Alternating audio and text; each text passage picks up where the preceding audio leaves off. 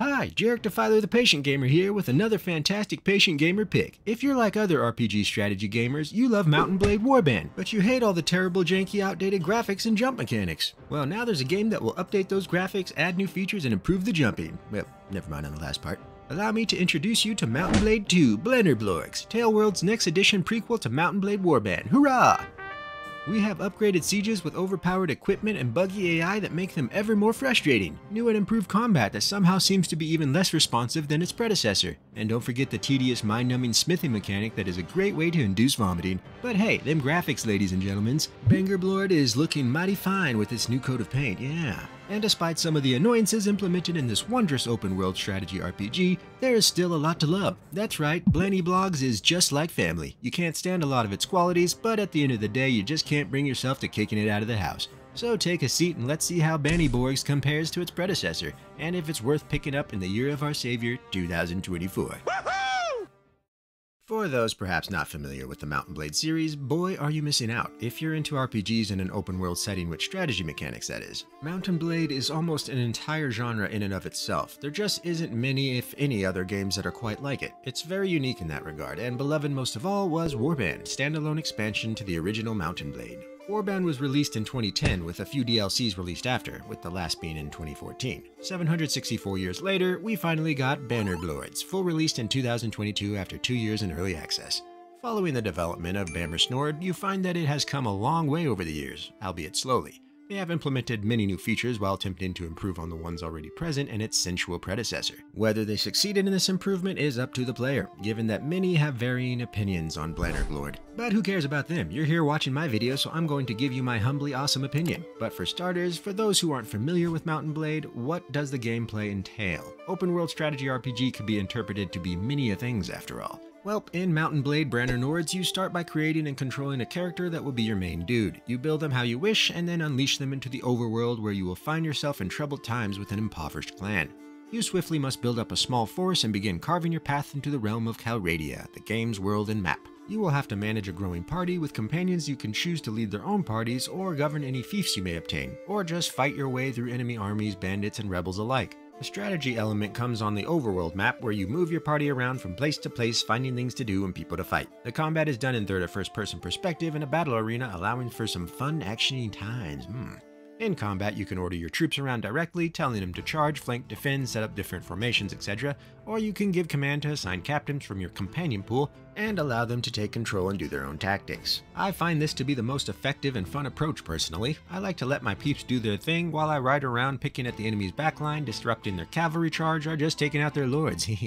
As the game progresses, you find yourself doing various tasks for various peoples. This can be simple things like bringing a village noble some tools or transporting a herd of piggies to another town, or something more complex like finding a nobleman's daughter that's attempting to elope, or bringing a band of outlaw recruits for the local gang leader. This is one of many improvements that Bannerlord has over Warband, the variety of quests you get from the various denizens of Calradia. There is generally a lot to do in that regard, if you enjoy the quest that is. My opinion here is very hit or miss. There are some quests that are fun to do and I enjoy repeating them, such as taking out poachers or army deserters that are extorting villagers, or escorting a nobleman's caravan as it makes its way from town to town. Pretty fun. But then there are a plethora of quests that I find outright boring or simply infuriating if you're not prepared for them. One example is hunting brigands. This finds you tasked with taking out a number of bandits in the vicinity of a small village. Sounds easy, right? Well, sure, if you have a ton of horses in your party that allow you increased movement speed on the map, as well as a high level of the scouting trait on you or one of your companions in your party. If not, you're kinda boned, because there are often times these bandits are wildly faster than your party and will simply outrun you. Don't even get me started on the steppe bandits that all ride horses that leave you in the dust. Ugh. Another issue with this quest is that you have to be within certain range of the village. So if you chase the bandits, and you will chase the bandits, they will often just run out of the range from the village, forcing you to try and herd them closer or kill them and not get credit for it in the quest. This is baffling to me and I don't understand the reasoning behind it. Why not just allow you to chase them until you defeat them and get credit for the quest? I don't know. Another quest that's a pain is taking out bandit hideouts. This seems fun in theory, but the hideouts are fairly large, linear pathways that find you trudging along at a snail's pace taking out pockets of baddies while you make your way to the pushover end boss. This wouldn't be so bad if the hideout maps weren't littered with invisible walls and obstacles that force you on a specific path. Not fun, no siree.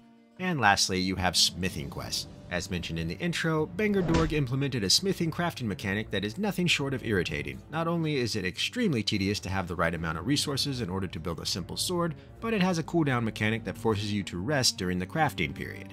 So in order to build a, say, sword, you have to build the blade, the guard, the grip, and the pommel all separately. But in order to even get to the point of building those, you have to have specific types of iron, coal, and wood. You then have to craft some ingredients with those basic ones just to get to the point of being able to craft one of the components of the weapon. And you have to do this for every single one.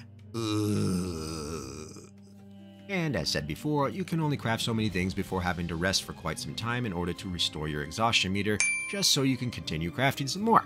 This is horrible, and the first time I have ever added a mod to my first playthrough in a game that removes the exhaustion meter entirely. Sure, you can make copious amounts of gold working at this smithing mechanic, but I play games to have fun, not to have a second tedious job, and smithing in Bannerlord is without a doubt the worst mechanic in the game, in my opinion. Some people might like it, maybe you will, I think it's horrible. So when I get quests from gang leaders to make them a few daggers, I run from that shit like Henry Cavill running from Comic-Con fanboys. I find it has zero redeeming qualities as a game mechanic unless you really like that type of crafting. If so, then hey, more power to ya. Each to their own, beauty is in the eye of the beholder, one man's diarrhea mucus ball is another man's milkshake. That sort of thing, yeah. But the beauty of Bandy Snords is that you don't have to do any of these quests if you so choose. A lot of them aren't even worth it in the mid to late game as the time investment isn't worth the payout, so you always have other options to do other things. For me, I greatly enjoy just going around the map hunting bandits, taking them prisoner, and selling them for ransom. This is what I did mostly in the early game, amassing quite a reputation and a decent amount of money, as well as building a sizable army that prepared me for the mid to late game, but more on that later.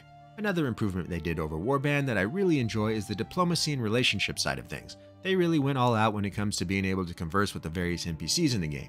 You could do this in past iterations of Mount & Blade, mind you, but here they added a large pool of dialogue options, voice acting, and unique styles to each faction's culture. It makes the game feel much more immersive and alive, nah mean? However, there is another mechanic they implemented in this that I find really baffling. That is the persuasion skill check. There will be times when you have to persuade various NPCs to do something, be it stop poaching in a region, not elope and return to the parents, or when you're wooing someone, getting them to like you, you know? This is all fine and good, but the success is based off your skills, and they're loaded with copious amounts of RNG. I mean, they put critical failure states in this dialogue system. I got to the point where I was critically failing options over and over when I would have an 87% chance of success. Naturally, I just save scummed and reloaded over and over again to test it out for, research purposes, and it would still give me massive critical failures. And once you get a critical failure, you cannot continue on with the dialogue, which requires 2 successes or 1 critical success, thus locking you out of any options of moving forward with that conversation. Why this is in the game, I have no idea. If you don't build to have some form of persuasion and conversation, you're completely screwed and just have to go with the forceful approach rather than the more fun, in my opinion, diplomatic approach. And I wouldn't mind this so much if it didn't have a critical failure state. I just don't see how this contributes to the fun of the player one bit.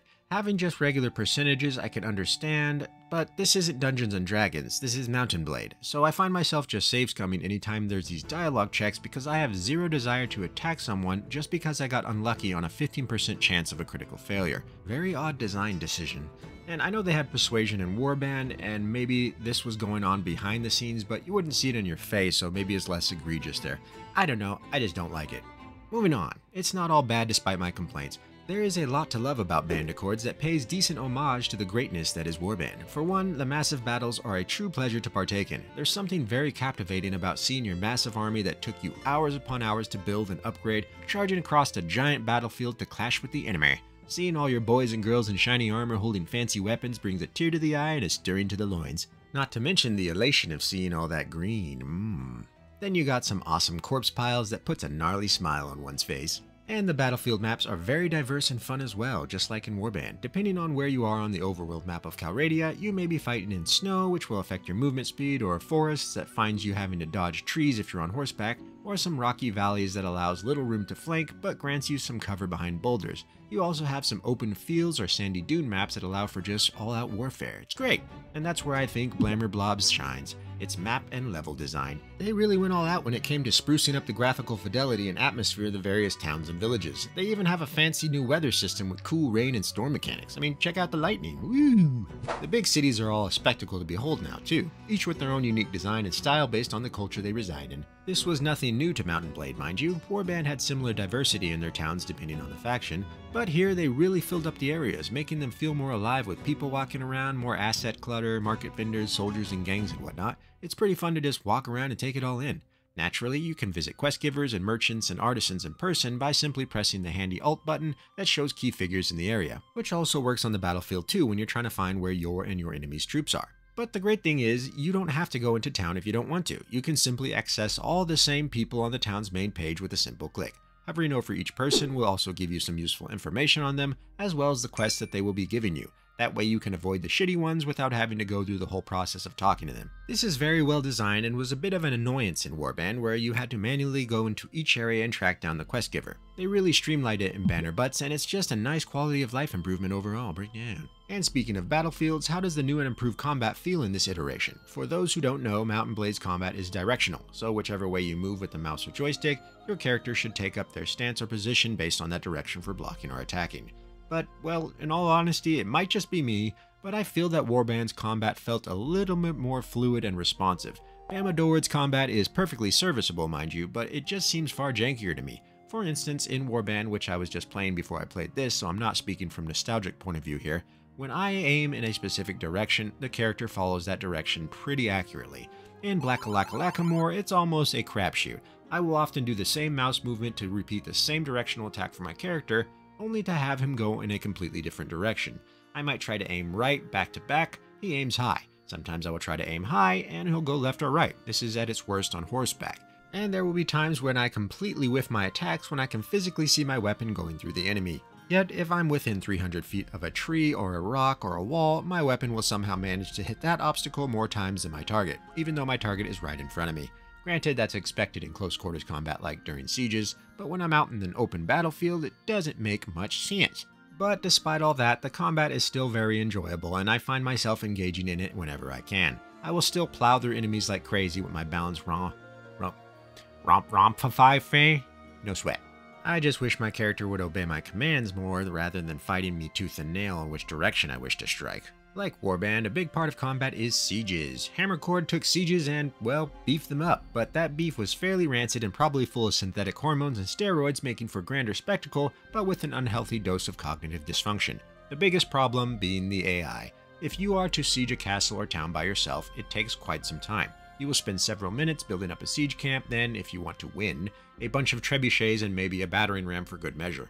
However, if you are part of a faction, which I was, your faction will immediately send over an army to join the siege, but as a result, they will take command over it. They will then undo all your time spent on building your siege engines to either immediately attack without battering down the enemy's defenses, resulting in a loss almost every time, or they will just not attack period and sometimes just leave. It's infuriating, because if you attack a town without knocking out their defenses first, their siege engines will just obliterate everything you have. One catapult will take out like half a dozen to a dozen of your guys each attack. Your siege towers or battering rams won't even make it to the wall. It's super lame, and people have been complaining about your allied AI taking over the siege for years now. I have found threads going back to 2020 regarding this issue, yet it's still here. So as a workaround, I will siege one town that I have no interest in, and when the inevitable douchebag from my faction comes, I'll switch to the town I actually want to take and pray that another army won't join. Just bleh. Also, if you're a moron like me, it can be confusing on how sieges actually work on the world map. So here's a little tutorial to show you the optimal way to invoke a siege. You start by building your camp, then you have all 4 ranged slots build trebuchets, the strongest of the bunch. But pay attention, for each trebuchet that finishes, you want to click on them and put them in reserve. Once all 4 are done, then place them all on the field at the same time while building a battering ram if you want. They will make quick work of all the catapults as well as the walls. Then, once all the walls are down and the enemy has no more siege engines, lead the assault to have access into the castle/town. Took me way too long to figure this out, because again, I'm a moron, me. Furthermore, the AI and the siege assaults themselves aren't the best either when leaving command to your captains, and will often wander around without actually assaulting anything at times, just getting lit up by arrows, or they'll have one guy try to prop up a siege ladder while everyone stands back. It's fairly janky and only is remedied by taking command yourself and ordering everyone to charge and whatnot. This, however, like many things in Bannerlord, is inconsistent.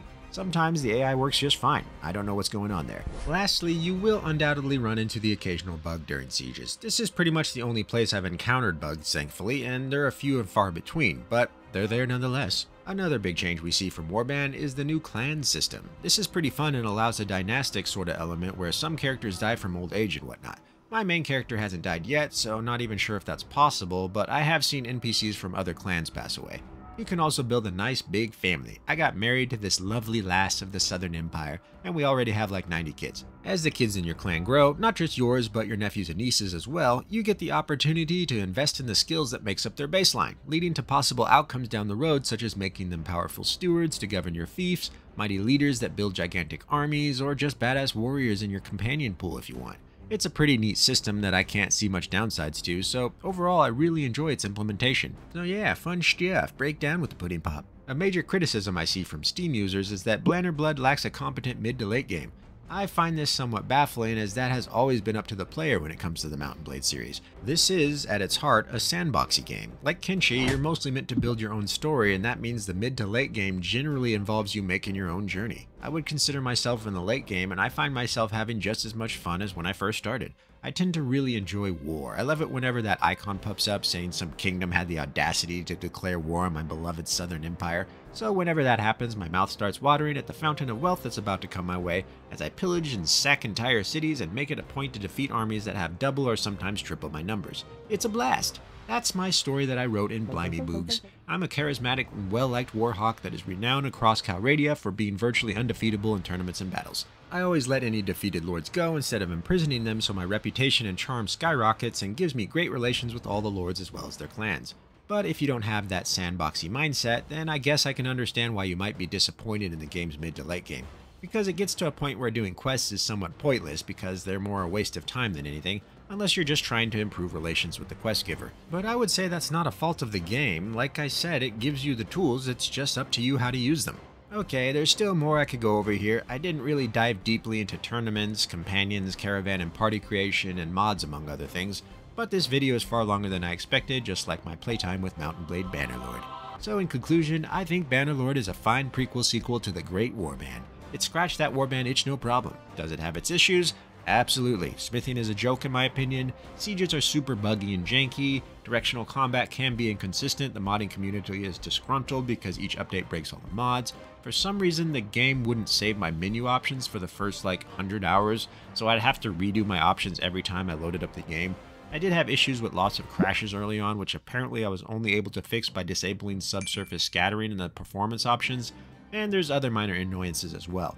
But all that said, the game is very engaging, fun, and most importantly, entertaining. I never felt bored while playing, outside of smithing anyways, but even then, there's always something else to do, so for every boring or bad component, there's 2 or 3 that are fun. And there is a plethora of replayability here. Given the limited amount of skills you can level each run, never being able to max them all out, it's encouraged to do multiple playthroughs for a different experience. This run I did a polearm focused, diplomatic, beloved cavalry guy that tends to get along with everyone. Next round, I'm thinking I'll do a merciless archer rogue bandit type that doesn't use any cavalry and just goes around raiding villages and caravans. Tons of options. So there you have it, my fellow patient gamers. Mount & Blade Bannerlord. A delightful treat that, although having some confusing design choices, is still ultimately a worthwhile pick in the year 2024. And like I do in all my reviews, here's a taste of the game's excellent soundtrack. Done over 2 discs, with the first disc being composed by Periscope Studios, and the second being composed by Ensemble Galatia. This particular track is called Call of the Steppes. Enjoy. Thanks for watching, be sure to like, share, and subscribe, and hit that notification bell for future videos. This has been Jarek Defiler, God King of Calradia. You all have a good morning, afternoon, evening, or night, depending on where you are. And go play some Bannerlord.